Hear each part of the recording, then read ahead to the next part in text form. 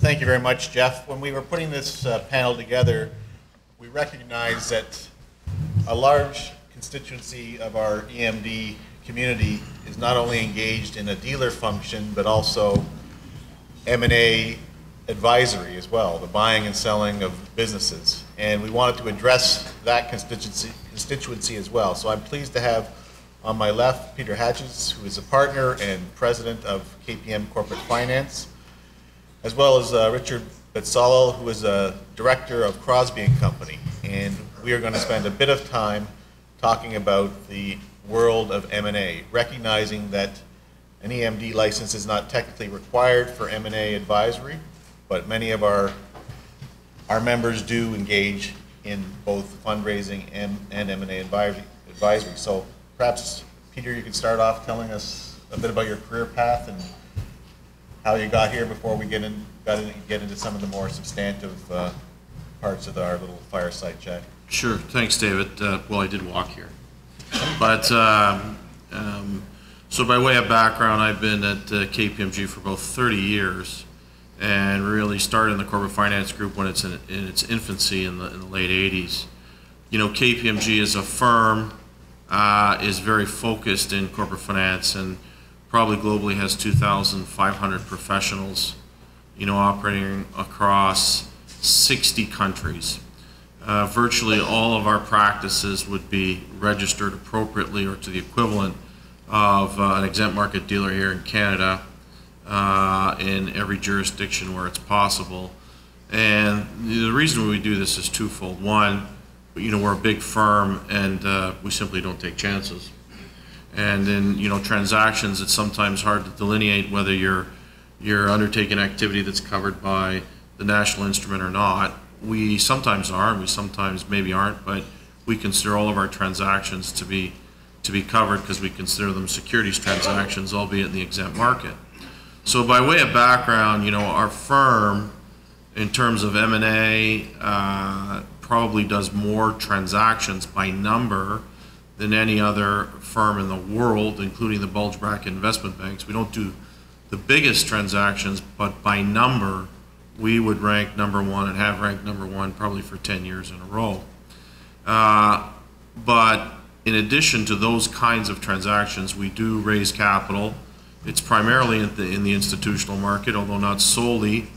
It could range anything between a private placement, like the mortgage bonds on the CN Tower, to syndicate financing of 8 banks for one of Canada's largest car rental companies like Discount Car Rental. And in some cases, you know, we might be raising equity finance or other kinds of finance. So, you know, we take a very close view as to what we do and try to ensure that at all times we're compliant, you know, where we have to be. Thank you. Richard? I am Richard Betzalel from Crosbie and Company. I guess I've been with Crosbie nearly 10 years now. For those of you who are not familiar with our firm, we're an M&A focused boutique based here in Toronto. We're about 10 professionals, so we're sort of the opposite of Peter's firm with his tens of thousands. But basically all we do is mid-market M&A. That is our bread and butter. That is what we eat and breathe every single day. And you know, as Peter said, most of what we do doesn't really fall into what you think of when you think of EMDs. You know, we're M&A focused, and we're dealing with strategic buyers or private equity groups who, you know, in many cases don't really need sort of the protection of an EMD, but in some cases it provides us with the flexibility that we need to operate effectively for our clients. And, you know, as we get into the discussion, I'll talk a bit about, you know, a couple of examples of situations where we thought we were selling a whole company and we didn't end up doing that, and it ended up us being an EMD protected us and our clients from a regulatory standpoint, and allowed our clients to achieve outcomes that they were looking for. But just in terms of my personal background, I've been with Crosbie and Company about 10 years, and prior to that I was at a private investment dealer, one of the small boutiques based here in Toronto, and also with one of the larger banks. So my investment banking career has been about 15 years now. That's helpful background. Now, Peter, what's your business model? You're obviously, you've said registered as an EMD, but you spend most of your time raising money, or is it what's the time split between M&A advisory, capital raising? Yeah, I think it varies depending on the cycle we're in. You know, when things get a little more difficult, the M&A market gets slower, we seem to raise more capital or get into situations that might be distressed. I would tell you that on average, at least 2/3 of our business is M&A focused, and 1/3 is capital raising and financing. But I will tell you that there are instances where we're in the middle of an M&A transaction, particularly on the acquisition side, and we're raising capital, either subordinated financing, senior bank financing, maybe private equity or equity financing. So, you know, we're careful that, and again, it's hard to delineate all of the kinds of transactions that we get into, Sure, because M&A has some financing elements to it. But I would say, you know, on average, 2/3, 1/3 is probably a good split. That may increase if there's a lot of distressed activity, a lot of refinancings in the market. and what are you seeing out there right now in terms of the cycle? People keep talking about this intergenerational transfer of wealth and founders of companies getting to retirement. Are you seeing that in terms of activity on the middle market and family-owned businesses changing hands, or is that just something that's true in theory but not so much? Yeah, well, we've been talking about it for about 10 years. I think the demographics are certainly support that those kinds of transactions are occurring. I think we do see that as a group in Canada, particularly. I mean, we have about 55 professionals in corporate finance there, and across the country, I would say a good majority of our, you know, M&A transactions or divestitures are people who, you know, there's a wealth transfer a situation going on. I think from what we've seen in the market, there seems to be a reluctance to have an automatic passage of assets from, you know, founder to children. I don't think that occurs with the frequency it used to. And I do think the demographics support it. I think, you know, if you look at Canada's aging population, certainly there's a good number of us over 50 now, and we do see it. We do see it in the numbers. Richard? I would say, you know, in terms of our practice, we're, you know, similar to Peter's practice, probably 2/3 M&A, which is largely on the sell side for mid-market businesses, which we sort of classify as enterprise value between, say, 10 and 100 million. Sometimes we do deals smaller than that, and sometimes we do deals much larger than that, but that's sort of our sweet spot. The balance third of our business would be split between some financing, but also a lot of advisory work for different stakeholders, public and private companies. We advise, you know, boards of directors, special committees. We do a lot of valuations and fairness opinions in public company contexts, and you know, we're advising a variety of stakeholders in different complex situations. In terms of what we're seeing in the market these days, I think M&A activity is down. It's down quite a bit from a few years ago, notwithstanding that the conditions seem ripe for a lot of activity. There's, you know, the demographics that we've alluded to. There's a ton of money swimming around out there looking for a home, both cash that's sitting on corporate balance sheets, that, you know, we've all heard about, you know, the trillions of dollars that are sitting there.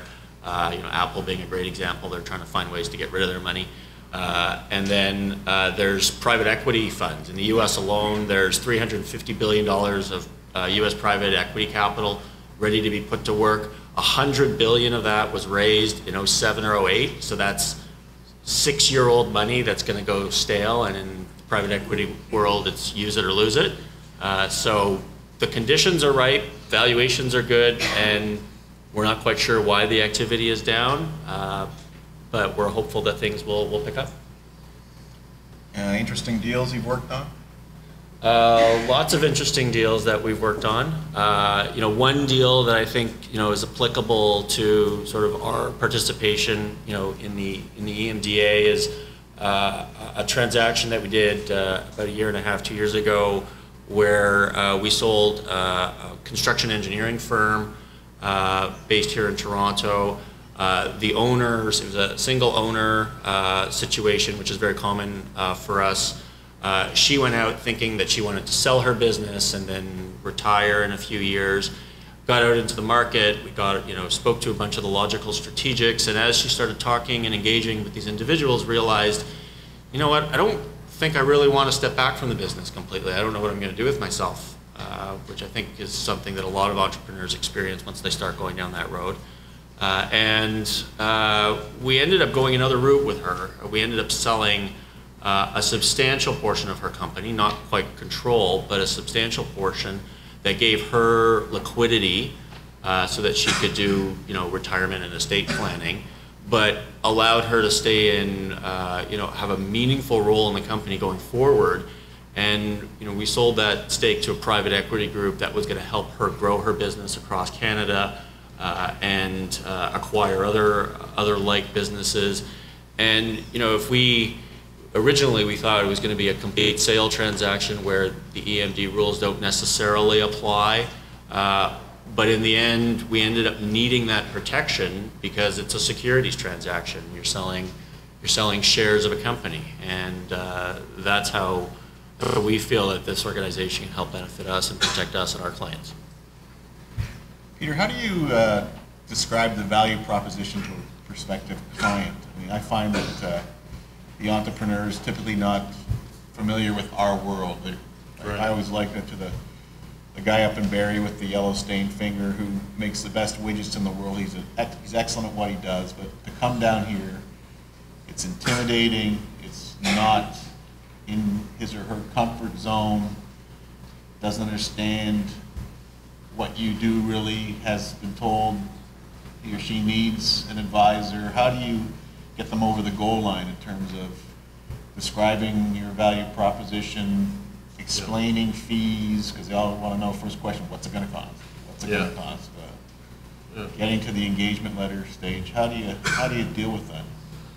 Well, I think there's two ways to deal with it. First of all, whether you're a widget manufacturer in Brampton or one in Vancouver, I mean, it's a global market, and there's no substitute for competitive tension to increase the price for your asset, your business that you worked for and with for a very long time and your whole life. So, when there's personal dollars, it's so, meaningful, and, we're out to protect the interests of our clients, but obviously maximize value. Secondly, I think, that global reach, and, particularly one of the strengths of KPMG and our firm, is that our global reach is very real. We have a presence in every major country, and sometimes in Canada, despite the size of the business, whether it's modest or even small, there aren't logical purchasers for that business in Canada. It's a very, very common issue, and so you have to look far afield to find the right purchaser to get the right value, because sometimes you can't even consummate transactions without finding that right buyer. So we bring that to the table. I always like to say that our fees are effectively free. I mean, we add enough value that it's negligible to the transaction. I don't know how that goes over all the time, but when you look at it from a size of transaction perspective, I think while clients tend to be fee conscious, I think you look at the magnitude of the dollars that they're looking at, and you'd hope that they could see past that. I will say that what we're seeing, and similar to Richard's comments, I mean, U.S. private equity has billions of dollars of undeployed capital and are very active in Canada, more so I would say than Canadian private equity. But the fundamental shift that we've seen is that strategic purchasers are far more active than they've been maybe in the last 5-10 years. They have strong balance sheets. I think they're on a growth, certainly there's a growth agenda at most companies, most modern corporations. I think they look at it, one way of achieving growth is M&A, And I think that they look at it and know that they're not in the same kind of pricing frenzy that they were in 2007 when capital and debt capital particularly was very cheap and very plentiful, because that is a big steam engine to M&A. Thank you. Richard, how do you articulate your value proposition, deal with fee issues and resistance and Right. getting over the goal line to an engagement letter? Do you exclusive versus non-exclusive? I mean, obviously. Well, I think we always go exclusive. We don't. There's never been a situation that we've been involved with where we don't have an engagement letter that's exclusive. It's sort of a non-starter for us. In terms of the value proposition, I think Peter sort of hit it right on the head. The number one thing is to maintain that competitive tension throughout the process, and a situation that we often come across is that same business owner from Barrie comes into our office and says, I've been approached by company ABC down the road to buy my company, and we've had discussions, and they put an offer in, and they've done some due diligence, and now they're grinding me, and the deal's drifting, and I don't know what to do. And at that point, you're thinking, well, first of all, you should have been in our office 6 months ago, because you didn't maintain any competitive tension. When you have a bilateral discussion, more often than not, you're not going to get the result you're looking for. And the role of the advisor is to run that process on behalf of the business owner. And generally, business owners only get one kick at the can. They only build one company in their lifetimes, and they only get to sell it once. The lucky ones might do it a couple times, but generally it's a one-time event. And you want to make sure that you do it properly. And that involves a lot of upfront preparation that the advisor should be doing on your behalf, finding out what the value proposition is for your company in respect of each of the potential buyers, to have that global reach, because we're in a global marketplace, and you have to be able to go all over the place, all over the world, whether it's Europe or Asia or South America, to reach the logical buyers who are going to be the highest value purchaser. That's what you're trying to find, and you're trying to create that tension and maintain it as long as you can throughout the process, so that you not only maximize value, but you maximize the deal terms and the flexibility to your client, and you force things to close as quickly as possible. Otherwise, they're going to drift. And like that business owner who came in, the deal's never going to close, because that one-off buyer has there's no competition. They know they're the only one at the table. And unless you run a process, you're just not going to get the same results. What are you seeing in terms of auction versus proprietary deals? Auction being what you've talked about, the competitive tension of approaching numerous multiple potential buyers or sellers, versus going right to that strategic and trying to engage in a one-on-one and talking to nobody else. What's happening out in the market right now? I think, David, I think that's a very good question, because I think you do see there's more strategic purchasers for sure in the market, and sometimes there are businesses where intuitively while you can have a broad auction and try and undertake it, financial buyers just not going to understand or be willing to purchase that business given its size or its platform or the business that it's in. Whereas a strategic purchaser obviously is looking to capitalize on the synergies for that business, so he's going to do it. The other thing is, if you have time to work with a strategic purchaser and you get into a sort of longer and friendlier dialogue, structure is important, because structure adds value. It's something that we try to tell our clients that, whether it's shares, assets, the tax implications of a transaction, there's dollars to be saved, and entrepreneurs look at it, what's in my pocket at the end of the day. So, I would say to you that there's more of those. I wouldn't say it's a natural inclination of ours. No, we like to create competitive tension for the very reason of creating price, but it does happen, and sometimes there's a logical reason for it to happen. Richard, any thoughts on that? I would agree with Peter. I mean, I think it's specific situations that you have to consider the characteristics of that situation. But in general, we tend to prefer to run a process. In the cases where you are having one-on-one dialogue with one particular purchaser, you still almost need to create that tension by creating parameters under which you're going to have that negotiation and say, look, we're going to talk to you guys for a month or 2 months, and we're going to get you the information you need, and set certain deadlines and say, look, if this doesn't work out, then we're going to go to the market.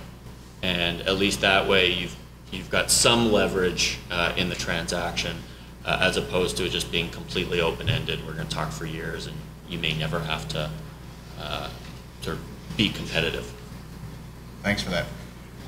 I got the 2-minute signal, but one thing I did want to talk about a bit is I find that entrepreneurs really underestimate the degree to which due diligence is a distracting process.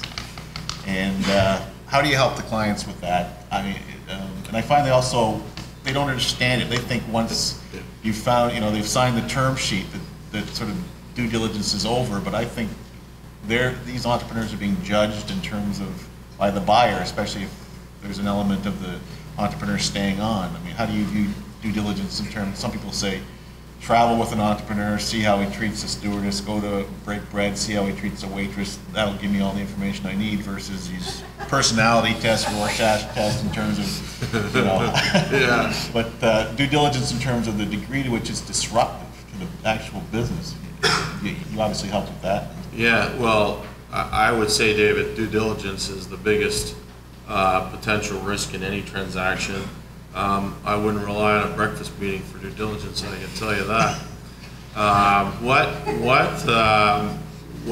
What we do and what KPMG sort of takes the view on around a transaction is that, and this is common in Europe, vendor due diligence is often undertaken, particularly on large private company transactions, before they're brought to market. And the reason is, you know what, you might as well find out what the issues are, explain them, understand them, and deal with them before they become undisclosed, because that's an opportunity to change or negotiate price at the last minute. The other thing is, preparation around that. And we have a big due diligence team that does that, different from my team. They do that work, and it's very valuable. But I will tell you that there is no substitute, categorically and absolutely no substitute for preparation around a divestiture and identifying, where the issues are and what they might be, and most particularly, what the barriers to concluding a transaction might be, like approval or a change of control clause in major contracts, right? So I would say to you, it's crucially important, not done well by entrepreneurs, left at the last minute, and often comes back to bite them. I'll give you the final word because we're Sure. We always tell our clients as we start down a process, we want to know where all the warts are.